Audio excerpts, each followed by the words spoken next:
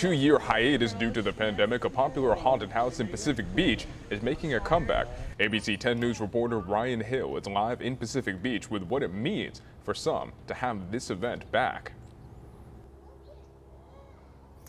Yeah, Moses, for this family who owns this home, it's been a long 2 years of waiting to connect with friends, family, and the community with smiles, and of course, with it being Halloween, some screams.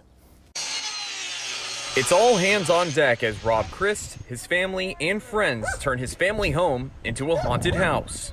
This year we're super excited. We have like 50 people who helped build this haunted house from local businesses and a lot of friends and family. And it's just been a really great experience for us. But the last 2 years, the skeletons have been put in the literal closet.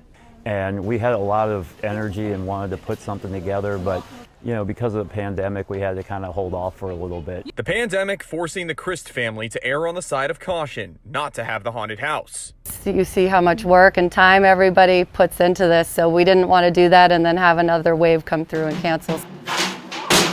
Now, dozens of people putting in plenty of hours to transform this Diamond Street home into a house of horrors. Or we can put a rock on the front, maybe? One of those is Jennifer Broadbent, who's known the Christ Klaus. family for a spell and helped put on the first haunted house 6 years ago. I missed all of that sense of structure and knowing that I was going to have a time to see all of my friends every single Friday for, 8 or 9 weeks. It's going to be great, and we missed that.